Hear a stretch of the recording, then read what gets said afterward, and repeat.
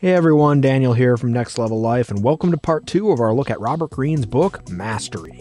In part 1, we talked about how to find your calling, and if you missed that video, there's a link to it in the description below, or you can click on the card in the upper right-hand corner of this video and get yourself caught up. So you might ask yourself, once you've found your calling, what is the next step on the path to mastery?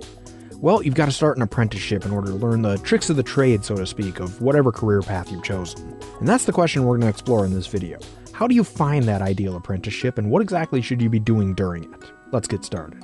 In the stories of the great masters throughout history, you can identify a specific phase in their life where all the skills that would make them household names were being developed. This part of their lives is often a very self-directed apprenticeship that usually lasts about 5 to 10 years, but it rarely receives that much attention because this part of the master's life doesn't actually contain any great discoveries or achievements.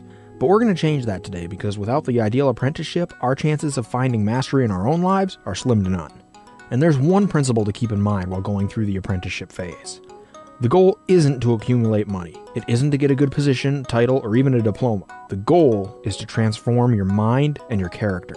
When we first enter the working world, most of us are still a little bit socially naive. We're unprepared for the political games that people sometimes play. Our heads are full of dreams and fantasies about the future, but this naivete is exposed in the light of the real world. And we're naive at this point in our lives because our knowledge of how the world works is based on our own emotions, insecurities, and very limited experiences. And to succeed, we need to ground ourselves in reality and transform ourselves from someone who is somewhat impatient and scatterbrained into someone who is disciplined and focused. Which means that we should choose the job that offers us the most opportunity for gaining practical knowledge and objective feedback from others. And once we've made that transformation into a more disciplined and focused person, we can begin the 3-step process of the ideal apprenticeship. The first step is deep observation. And this is where you will observe, without any preconceptions, 2 essential realities of the world you've just entered. The first are the rules and procedures that govern success in whatever workplace you're working in. And some of these things will be told to you directly, and you'll know it when you hear phrases like, "This is just how we do things here." But others, such as unwritten rules or what the company objectively values in its employees, may not be explicitly stated to you. I'm going to use a professional basketball player as an example. During this phase of the apprenticeship, the basketball player would be watching games on TV. He'd be closely studying what the most successful players do, and not just the fundamental things like their dribbling moves or shooting motion, but also things like their body language when dealing with teammates and opponents, and how they use things like trash talk to get under the skin of their opponents. And in a business setting, you can find the answers to those unwritten rules by watching who is on their way up the corporate ladder and who isn't, since those people who are moving up are more than likely the ones that are following the unwritten rules and showing the behaviors that the company actually values.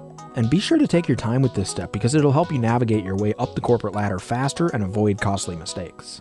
The second step is the skills acquisition phase of the apprenticeship. This is where you're putting in those 10,000 hours that everyone talks about. Let's go back to the professional basketball player from step 1. He's observed everything from how to shoot the basketball to how to deal with opponents and get a competitive advantage. And this is where he's going to start putting all that he's learned into practice. Now keep in mind, at this point in the process, you don't want to critique yourself. You just want to focus on every part of the process and get as many reps in as you can. The goal here for you is the same as the goal for our basketball player. You want to develop a kind of muscle memory for each part of your job. And in the beginning, focusing this intensely is going to take up all your mental energy. But what's exciting is that eventually you enter what's known as a cycle of accelerated returns, where the process of whatever task you're working on has become hardwired into your brain enough that the practice starts to seem a lot easier. You enter a state of mind that psychologists refer to as flow, where you don't really have to think about what you do because it comes to you almost automatically. For our basketball player, this would be when he's developed that muscle memory when dribbling or shooting enough that he can stop thinking about it and start focusing on how to best attack the defender based on whatever the defender happens to be doing at the time. And once you've got to this point, you can start the 3rd step of the apprenticeship, which is the experimentation phase. This is where you begin to critique yourself as you practice.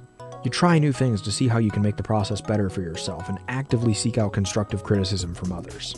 Our basketball player might start to try and fake out the defender instead of just trying to blow by him on the drive. He'll be talking to coaches and other players to try and figure out what he needs to improve on, as well as get new ideas of what to try out.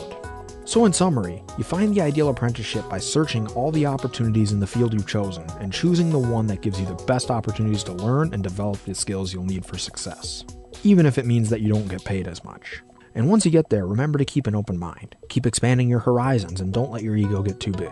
And trust that the process will get you where you need to go. Mastering a skill is like chopping down a huge tree. You won't take it down with one swing of your axe, or 3 or 4 swings for that matter, but if you keep chopping away at it, eventually, whether it wants to or not, the tree will fall down. So that'll do it for part 2, and you might be asking yourself at this point, hey, how can that be it? We're talking about the ideal apprenticeship, and I didn't even mention finding a good mentor once.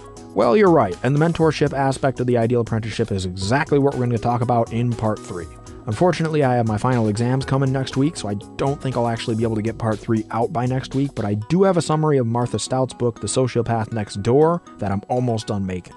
So what I think I'll do is I'll upload that summary next week and then come back for part 3 of Mastery the following week. So until then, if you liked what you saw here, be sure to subscribe. Thanks for watching, and have a great day.